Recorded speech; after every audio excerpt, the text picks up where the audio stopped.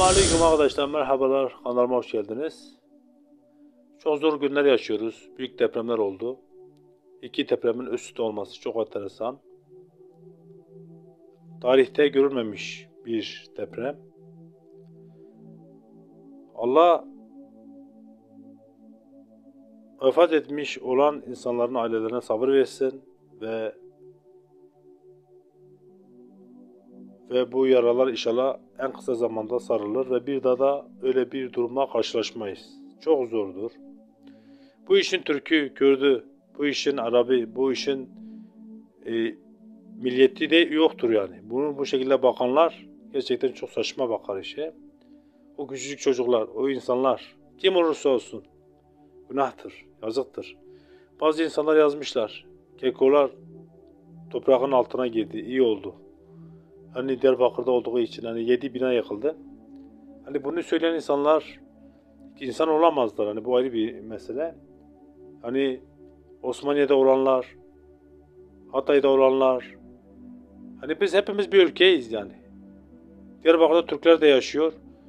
Osmaniye'de Kürtler de yaşıyor. Adana'da Kürtler de var, Türkler de var. Biz bunu nasıl söyleyebiliriz ya?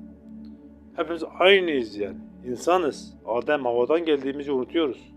Çok büyük bir sıkıntı ve cahilliktir yani böyle konuşmalar. Bu konuşmayı geçelim. Başka bir konu. Ayet-el Kürsü konusuna gelelim. Bu Ayet-el Kürsü'yü çok okuttum.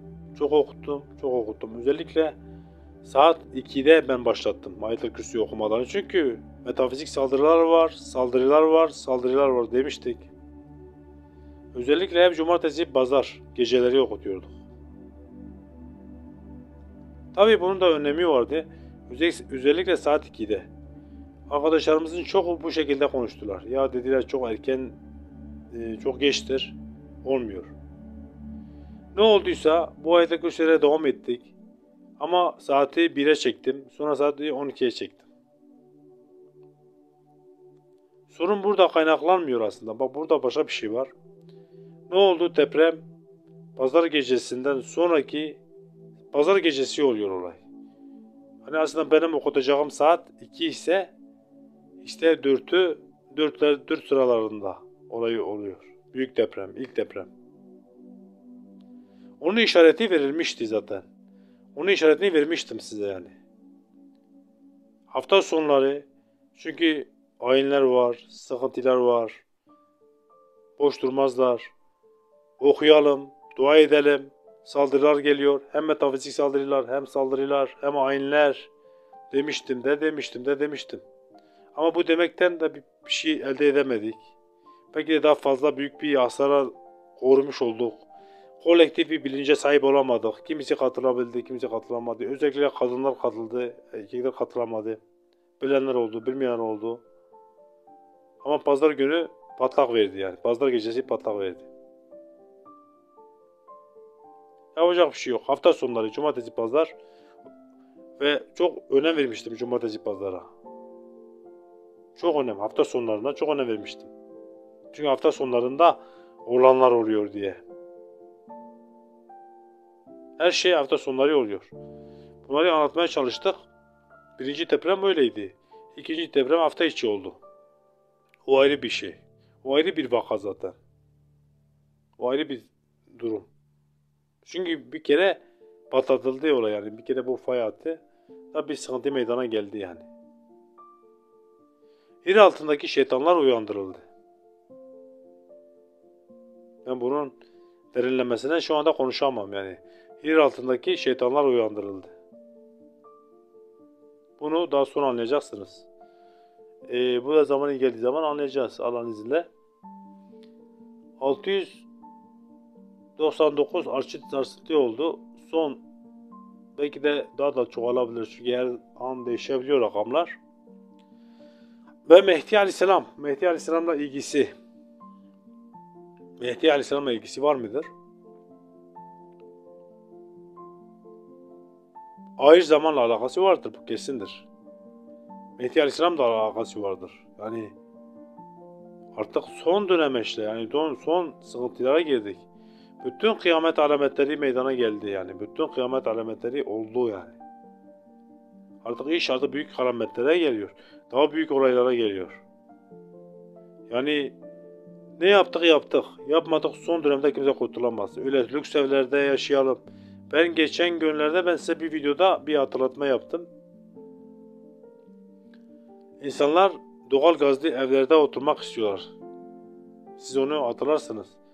İşte bizim elimiz soğuk sudan, hani sıcak sudan soğuk suya girmesin. Bir videom var. Onu dinlemiş kardeşlerimiz var, hatırlarlar. Zaten bütün videolarımız ortada yani, bakabilirsiniz. Ben dedim onlara, dedim ki zaten öleceğiniz zaman zaten eliniz bol bol sıcağa girecek. Onu hatırlarsın o kelimeyi. Hatta orada gülenler olmuştu bu kelimeme. Bu günleri anlatıyordu yani. Yepyeni binalar yıkıldı yani. Yepyeni bir senelik binalar yıkıldı. Lüks binalar. 2,5 trilyonluk binalar. Biz o parayı rüyamızda göremeyiz.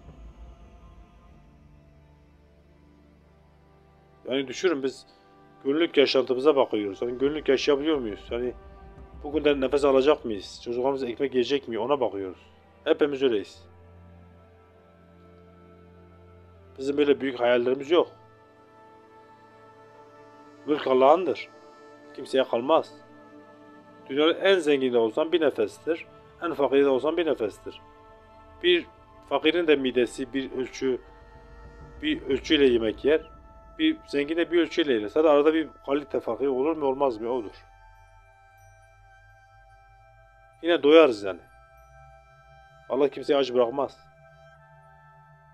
Deprem altında, hani enkaz altında 3 gün aç kalan insanları biliyoruz. O soğukta maşallah ölmüyorlar. Allah onları koruyor. Ama ölenler de var. Bunlar kader işidir. Hani kendi Allah korumak istediği bir insanı korur yani. Hz. İbrahim gibi ateşe atıldı ama ateş ona zarar veremedi. Yusuf Aleyhisselam gibi, Eyüp Aleyhisselam gibi birçok misaller var. Buna bakabiliriz. Ölmesi gerekenler de ölüyor yani. O da Allah'ın takdiridir. Tabii bu saldırılarda, eğer ki bu saldırıda Allah izin vermemiş olsaydı, Allah bunu engellemek istemiş olsaydı engellerdi. Bu çok basittir. Çünkü Kur'an-ı Kerim'de ayet var. Diyor ki, size yapılan büyüleri bile ben durdurabilirim yani. Benim iznim olmadan size zarar vermez. Allah bazı şeylerde istiyor yani, demek ki Allah'ta. Demek ki Allah da istiyor. Çünkü kıyamet alametleri olacak. İstiyor yani. İstemezse olmaz. Durdurur yani. Durdurma gücü yok mu Allah'ın? Durdurma gücü vardır. Depreme ol dediği zaman da olur yani. Yer altındaki şeytanları uyandırırsa uyanır. Bunu siz daha farklı anlayın. Her şeyi açık konuşamam yani. Şifreli anlayın. Ne demek istiyoruz burada? Bu şeytanlar kimdir? Yeraltı şeytanları. Deprem ve Mehdi Aleyhisselam ve yeraltı şeytanları. Yeraltı şeytanları harekete geçtiler. Biz bunun bazı şifrelerini verdik. 14 dedim ya, 14 olayı. Son 14 dedim ya, son 14. 7.7 14 eder. İnsanlar bu 14'le çok alay ettiler ama etmeyin. Daha var, daha bitmedi. Daha 14 taneden kaç tanesi bitti? 6 tanesi bitti herhalde. Daha var. Daha olaylar devam ediyor. Allah korusun. Artık olaylar nasıl şekilde gider bilmiyoruz. Bu sayıda bizim karşımıza çıkacak toplumlarda. Bu 14'ün videosunu ilk çektiğim videoda Düzce depremi oldu.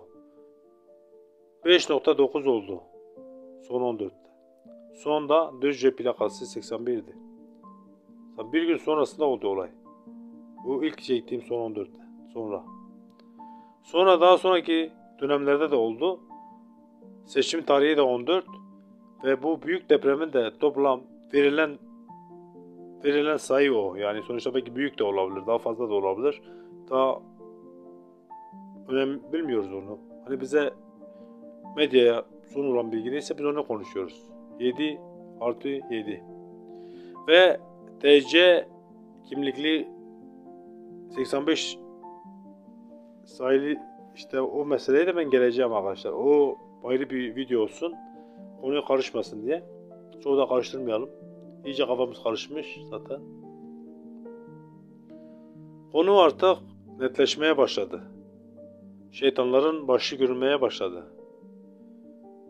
Ve ebabillerden haberler var. Yani aslında insanlar balinalara çok takılmaya başladı. Balina meselesi değil bu. Bu mesele ebabil meselesi. Bunu anlayabilen anladı, anlamayan anlamadı yani. Bu kalkıp da size burada açık açık olayları anlatamayız. Ebabiller ve balinalar. Ben bu konu hakkında daha geniş bir video gelecek. Balinalar ve ebabillerle alakalı ve 85 ile alakalı da ayrı videolar gelecek Allah'ın izniyle. Allah izin verirse nefesimiz olduğu zaman tabi eğer yaşarsak Allah'ın izniyle bunu da anlatacağız. Elimizden geldiği kadar Allah'ın izni olduğu zaman anlatacağız. 14 videosu gelecek inşallah. Daha 14 videoları gelecek. Bunun da içeriği nedir? 14 sayısı niye çok karşımıza çıkıyor? Ben vermeden önce 14 sayısı sizin için çok saçma bir sayı olabilirdi. Ben bu 14'ü söyledikten sonraki olayları toplayın. 14 hep karşınıza çıkacak. 14 sayısı. Toplamlara bakın. 14 Mayıs'taki seçim olayı. Tarih verilmiş. Ve 85 olayları da karşımıza çok çıkacak. TC 85. TC 85 çok önemli aslında. Türkiye Cumhuriyeti'nde olacak bir felaketin bir habersiydi ve bunu WhatsApp'tan kardeşlerimiz hepsi bana dile getirdiler. Bu konu bir kadına bağlamıştık. Tabii bir kadın işin içinde var yani. Ama şimdi bu işin içinde kadın var. Ama Türkiye Cumhuriyeti'ni ilgilendiren bir meseledir. Bunu ayrıntılı bir video yapacağım. Mehmet Hoca depremler için şunu söyledi. Sık sık olacak, sık sık olacak, sık sık olacak. 7, 8, 9 depremler eksen kayacak. Eksen kaydı yani. Türkiye 3 metre kaydı yani. Ekseni kaydı. Mehmet Hoca eksen meselesini söyledi. Sık sık olacak dedi. Peki kim bize ne anladı? Alaycı konuşmalar, böyle tiye almalar, saçma sapan hareketler yapılmaya başlanıyor. Bu büyük bir sıkıntıdır. Tabi bu sıkıntı kendilerini bağlar. Zaten onlara gereken cevapları videolarla veriyoruz. Ve onlar da parmaklarını kemiriyorlar. Kemirmeye devam edecekler. Çünkü onların istedikleri olmayacak. Allah'ın istediği olacak. Allah'ın dilediği olacak. Dünyanın en zengin insanı bile olsa Allah'ın yanında bir sivrisinek kadar değeri yoktur. Mülk Allah'ındır. Mülküyle övünenler, böbürlenenler kendi kazandıkları para içinde boğulacaklar. Ben bunu 1000 defa söylüyorum. Artık bıktım yani. Kendi kazandıkları paranın içine boğulup ölecekler. Çünkü Karun da yer altına batırıldı parası. Ben hep bunları anlatıyorum videolarda. Dinlerseniz bu batırma olayları depremle alakalıdır. Videolarımızı dikkatli izleyen kardeşlerimize selam olsun. Destekleyenlere de selam olsun. En küçük desteği olan kardeşimize selam olsun. Allah sizinle. Allah bizimle olsun. Hepimizle olsun. İyi insanlarla olsun. Kötü insanlarla olmaz. Allah kötü insanlarla olmaz zaten.